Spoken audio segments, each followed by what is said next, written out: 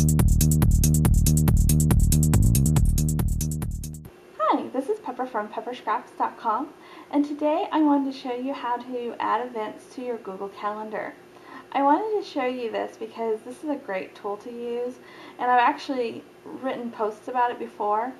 And if you're joining me from 31 Days to Build a Better Blog, then I really think that you should watch this. It will really help you to know how to add events to your calendar and how to use it for your blogging.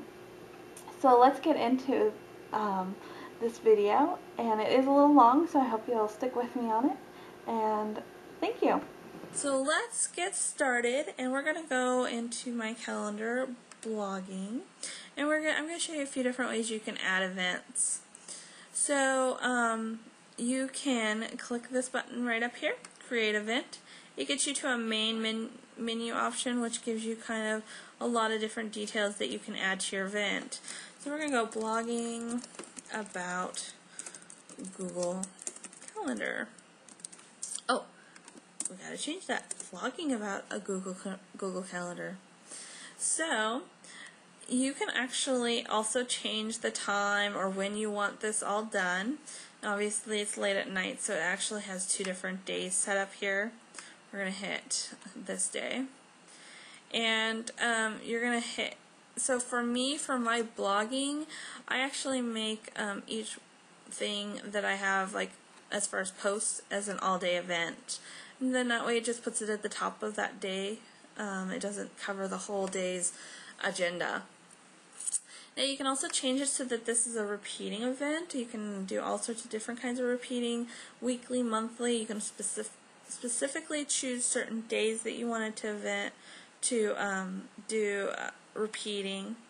And then you can also, this where, you can put like, so say you're going to a party or something, you could put the address of where you're going in there, which is really great because since if you have it synced to your phone, if you forgot to bring the address to the place that you're going with you, you can just pull it up from your phone. Which I love that feature since I have done that multiple times.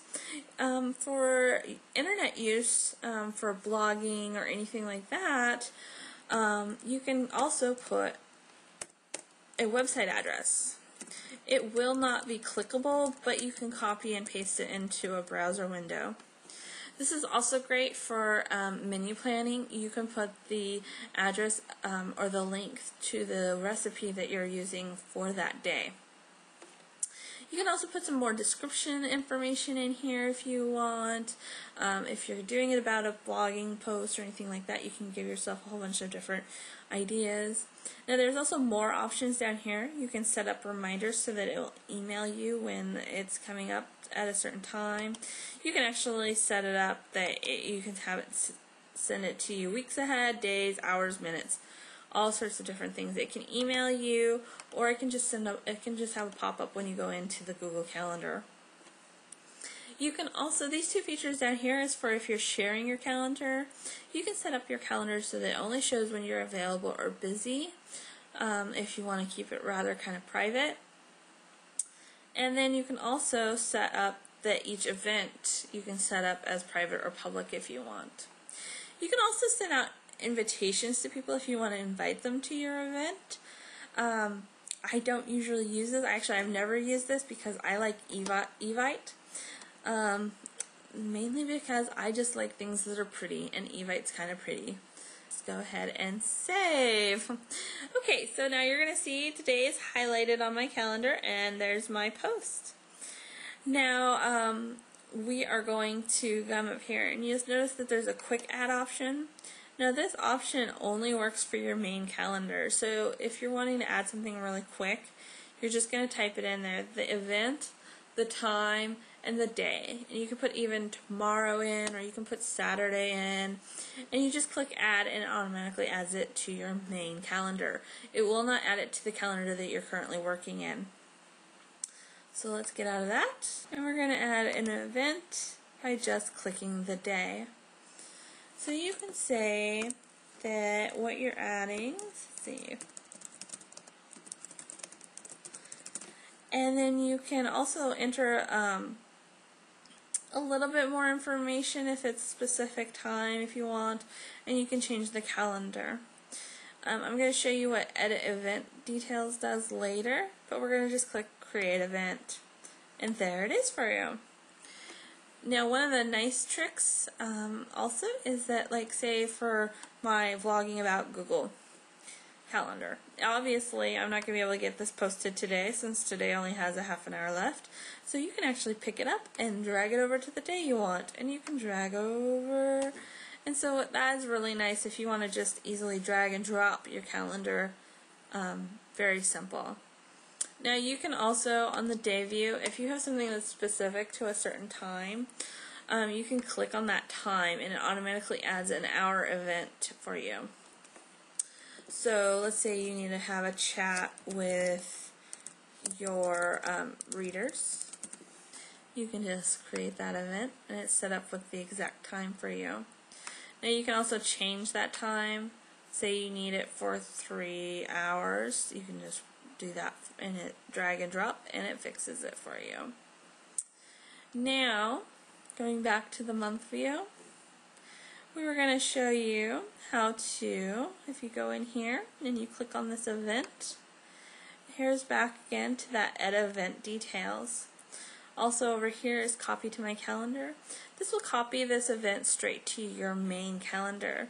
So if you're sharing your main calendar and you want to share this event with whoever can see your main calendar, you can just click Copy to My Calendar and it'll go straight there for you. Now let's click Edit Event Details, and we're back into that main screen with a lot of the different details. And you can go in and edit things as you wish, and then you also can click Save. Now over here I have a mem that actually doesn't exist anymore, I don't believe. I haven't seen it at the website for a long time. So I'm just going to click on this event, and right here you'll see that you can delete it. Now it gives, because it's a repeating event, you have lots of different options. You can click only this instant and just delete the one item. This is great if you have a series that you're going to do, but say there's a holiday or you're going to be out of town a certain weekend and you're not going to be able to post that day. You can go in there and just set up your calendar with all the repeating events and then click only this instant and it'll delete that one day that you're not going to be available. You can click all events in this series, and what this will do is it will completely take out all the events out of all of your calendar. Or you can click all the following. So what that will do is it will delete the one that you clicked on and everything afterwards. You can also, if you want to get out of here, just click Don't Delete. We're going to click All Following. And there it is. It's all gone. So thank you for making it through the whole video. I hope that you learned something new about the Google Calendar and that you will try it out. If you have any questions, feel free to leave it in my comments and I'm happy to answer them for you. I'm hoping to do more of these videos to help you learn how to use some of the great tools that are online. And so if you want to join me again, feel free to subscribe to my blog. And again, this is Pepper at pepperscraps.com.